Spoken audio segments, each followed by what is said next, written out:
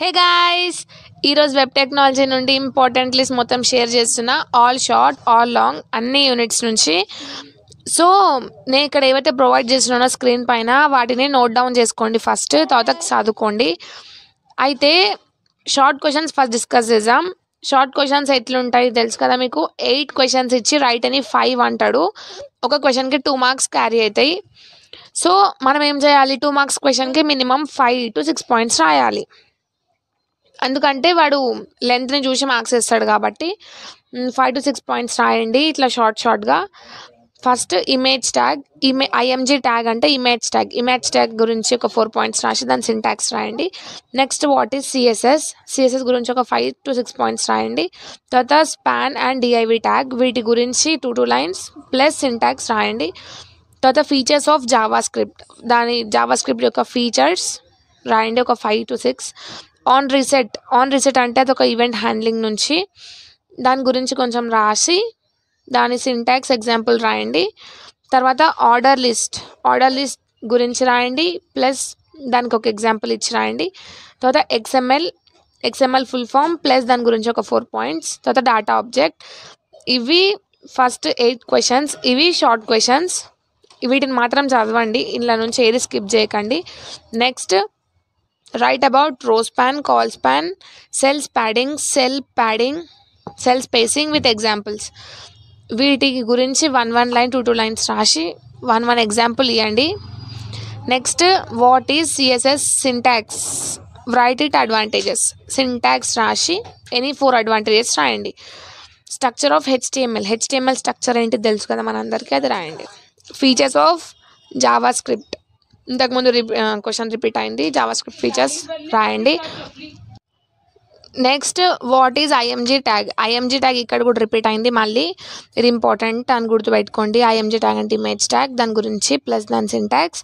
తర్వాత physical tags used in HTML, ఏవైతే physical tags మనం యూజ్ చేస్తామో అవి ఒక 6 ట్యాగ్స్ అట్లా రాయండి. తర్వాత ఎక్స్ఎంఎల్ గురించి మళ్ళీ దాని ఫీచర్స్ రాయండి. ఇవి షార్ట్ క్వశ్చన్స్, 2 మార్క్స్ క్వశ్చన్స్. ఇప్పటిదాకా నేను 16 క్వశ్చన్స్ ఇచ్చిన ఫ్రమ్ ఆల్ యూనిట్స్. ఈ 16 మాత్రం కంప్లీట్గా ఒక్కరు కూడా వదలకుండా మంచిగా చదువుకోండి. ఈ 16 చదివితే మనకు ఎగ్జామ్లో 8 క్వశ్చన్స్ ఇచ్చి రైట్ అని 5 అంటాడు కదా, ఆ 5 క్వశ్చన్స్ డెఫినెట్లీ ఈ 16 క్వశ్చన్స్ నుంచి వస్తాయి. సో ఇవి వరకు ఒక్కరు కూడా వదలకుండా కంప్లీట్గా చదవండి. Next moving to long questions. So long questions unit వైజ్గా డిస్కస్ చేసుకుందాం. ప్రతి యూనిట్ నుండి 4 క్వశ్చన్స్ చేయడానికి ట్రై చేస్తా. ఆ 4 క్వశ్చన్స్ మట్టుకు చదువుకోండి. ఆ 4ల నుంచి మనకి ఎగ్జామ్లో ఎట్లా వస్తుంది, 5 క్వశ్చన్స్ ఇచ్చి వాటన్నిటికీ ఏ ఆర్ బి ఆప్షన్ ఉంటుంది కదా. 9th క్వశ్చన్కి ఏ ఆర్ బి, 10th క్వశ్చన్కి ఏ ఆర్ బి, అట్లా ఏ ఆర్ బిలో డెఫినెట్లీ ఒక క్వశ్చన్ వస్తుంది. ఈ 4 నుండి ఒకటి వస్తుంది. కాబట్టి ప్రతి యూనిట్ నుండి 4 క్వశ్చన్స్ ఇస్తా. 4 వరకు చదువుకోండి, అవి most important questions. So unit 1 నుండి ఫస్ట్ క్వశ్చన్ ఏంటిది అని అంటే table elements. Explain about table elements, table గురించి రాయండి. ఫస్ట్ దాని ఎలిమెంట్స్ అండ్ అట్రిబ్యూట్స్ గురించి మళ్ళీ రాసి ఒక ఎగ్జాంపుల్ ఇవ్వండి యూజింగ్ రో span and call span. First మీరు టేబుల్ గురించి రాసి ఎలిమెంట్స్ అండ్ అట్రిబ్యూట్స్ రాసి ఒక చిన్న టేబుల్ తీసుకొని అందులో రో స్పాన్ కాల్ స్పాన్ యూజ్ అయ్యేలాగా ఎగ్జాంపుల్ టేబుల్ తీసుకొని దాని గురించి ఎక్స్ప్లెయిన్ చేయండి. క్వశ్చన్ ఇట్లనన్నా వస్తుంది, లేకపోతే వాడు టేబుల్ ఇచ్చి దాని ప్రోగ్రామ్ రాయమని కూడా చెప్పొచ్చు. So table question important. Next question web designing principles అసలు స్కిప్ చేయకండి, ఇది మోస్ట్ ఇంపార్టెంట్ అని మా సార్ చెప్పినారు. సో వెబ్ డిజైనింగ్ ప్రిన్సిపల్స్ ఖచ్చితంగా చదవండి. Next third question form. Explain about form, elements and attributes with student application form.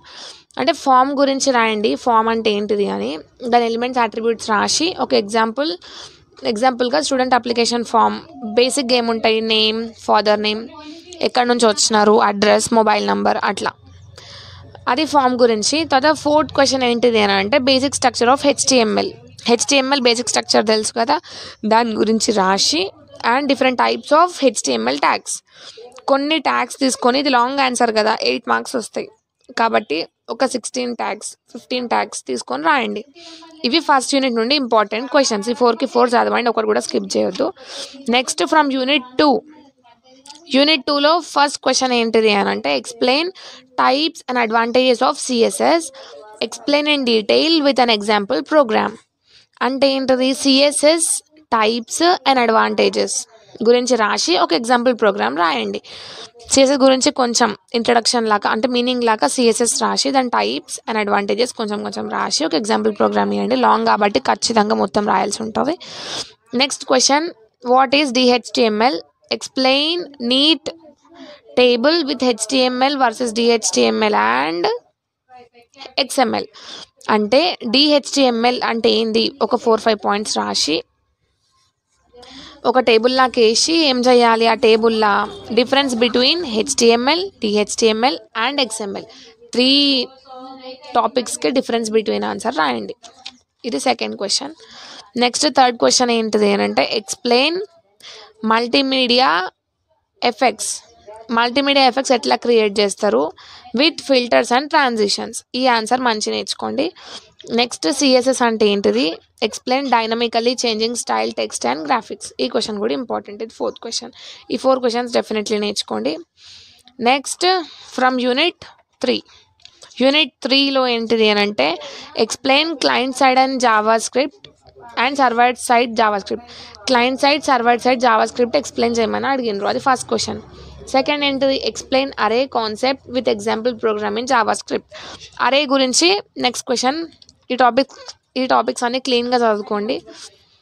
Next data types, how to declare variable in Java script. Data types గురించి రాసి variable ఎట్లా declare చేయాలి దాని గురించి రాయాలి.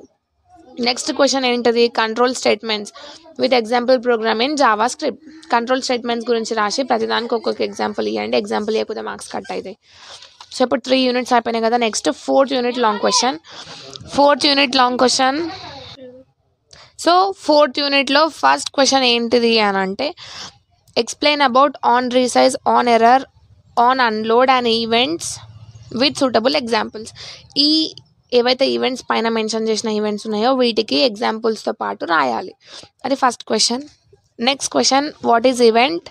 Explain about on key up, on key down and on key press events with example. Example రాయకపోతే marks cut అవుతాయి. Next fourth question ఏంటిది అని అంటే, మౌజ్ ఈవెంట్స్. ఏవైతే మౌజ్ ఈవెంట్స్ ఉన్నాయో బుక్లో అవి మాత్రం మొత్తం చదువుకొని రాయండి. కొంచెం ఆన్సర్ లెంతీగా కనిపించాలి, 8 మార్క్స్ కాబట్టి, అప్పుడే మార్క్స్ వస్తాయి. ఎగ్జాంపుల్ స్కిప్ చేయడానికి ట్రై చేయకండి, మార్క్స్ ఎగ్జాంపుల్స్కి సింటాక్స్లకే పడతాయి. నెక్స్ట్ 4th క్వశ్చన్ ఏంటిది అని అంటే, what is an event? Explain about on key up, on key down, on key press events with example, suitable examples. Event గురించి కొంచెం రాయండి, దాని తర్వాత ఈ 3 ఈవెంట్స్ విత్ ఎగ్జాంపుల్స్ రాయాలి. ఇది యూనిట్ 4 నుంచి long answer important. Next unit 5 long answer important ఏంటిది, ఫస్ట్ క్వశ్చన్ ఏంటిది అని అంటే, creating XML document structure with syntax rules with example programme. And next explain given below data అని ఇస్తారు, 2 ఇచ్చిండ్రు, XML query language, hyper link in XML. వీటి గురించి డీప్గా రాయాలి. Next explain XML style sheet, explain given below data అని XML DOM, XML elements. ఇది 5th unit అండి లాంగ్ క్వశ్చన్స్. సో ఇవి షార్ట్ అండ్ లాంగ్ క్వశ్చన్స్. ఇచ్చిన క్వశ్చన్స్ మొత్తం చదవండి, ఏది స్కిప్ చేయొద్దు. యూనిట్ నుండి 4 ఉన్నాయి కాబట్టి డెఫినెట్లీ ట్రై చేయండి. ఈ 4 నుంచి డెఫినెట్లీ 1 క్వశ్చన్ ఖచ్చితంగా వస్తుంది, అది ఒక్కటి అటెంప్ట్ చేయండి, అన్ని యూనిట్స్ కవర్ అయిపోతాయి. ఇది వెబ్ టెక్నాలజీ ఇంపార్టెంట్ లిస్ట్. నచ్చితే షేర్ చేయండి, అందరికి హెల్ప్ అవుతుంది. సబ్స్క్రైబ్ చేయండి నా ఛానల్కి.